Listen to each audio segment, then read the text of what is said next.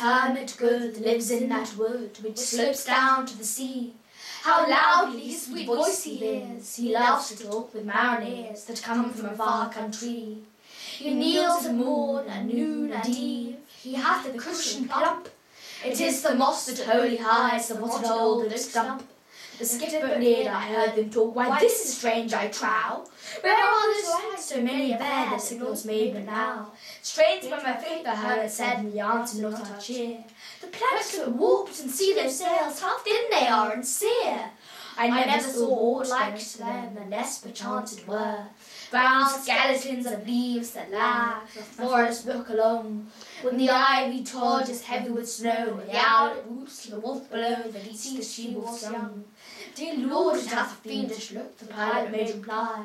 I am feared, push on, to the hermit cheerily.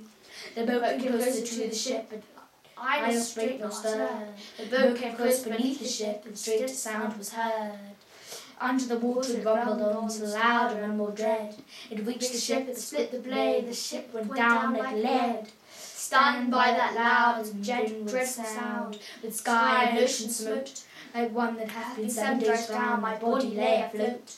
But swift as dreams myself I found within the pilot's boat. Upon the well was sank the ship, the boat swung round and round, and all was still, save that the hill was telling of the sound. I moved my lips. The pilot shrieked and fell down in a fit. The holy hermit raised his eyes from phase where he did sit.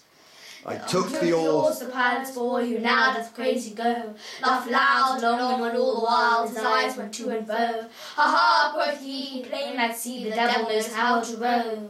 And now, in my own country, I stood on the firm land.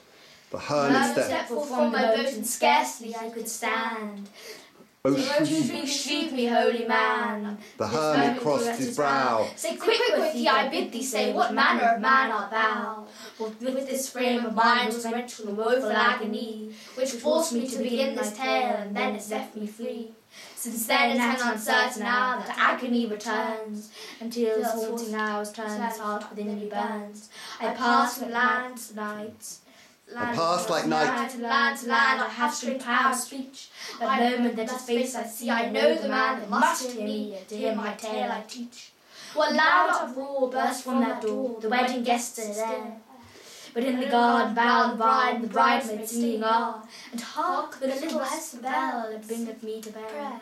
Oh, wedding guest, the soul hath been alone in a wide, wide sea, so lonely that it gorged himself, so seemed there to be. 'Twas sweeter than the marriage feast, was sweeter far to me, to walk together to the kirk with goodly company, to walk together to the kirk and all together pray, while each to his great father bends, old men and babes and loving friends and youths and maidens gay. Farewell, farewell, to this I tell, to thee, thou wedding guest. He pareth well, who loveth well, with man and bird and beast.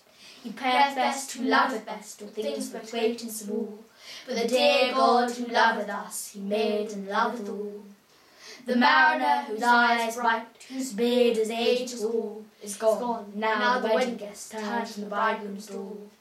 He went like one that hath been stunned, and is of sense forlorn. A sadder and a wiser man, he rose the morrow morn.